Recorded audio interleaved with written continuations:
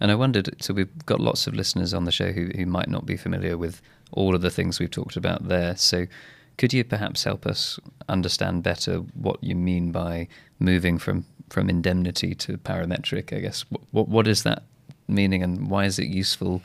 Any obvious areas where it makes more sense than the traditional indemnity approach? Absolutely. So, okay, let me give you a very simple example. So if we take your last travel when you went somewhere for holiday, and let's assume it might be the case that you were delayed. So if you have travel insurance, if you have a traditional indemnity-based policy, what would happen is you are delayed.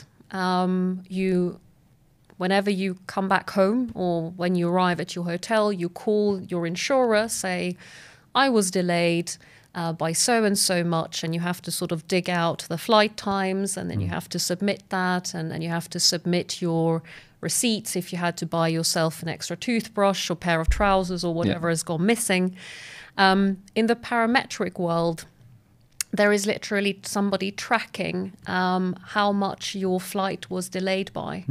And if you meet the criterion, say that it needs to be delayed by an hour, and that's sort of tracked behind the scenes. So if the indicator says, yep, this flight was delayed for more than 1 hour, the payment will be made automatically to you, a certain pre-specified amount, and then you can use it for whatever you want, and you don't have to spend the cash out of pocket.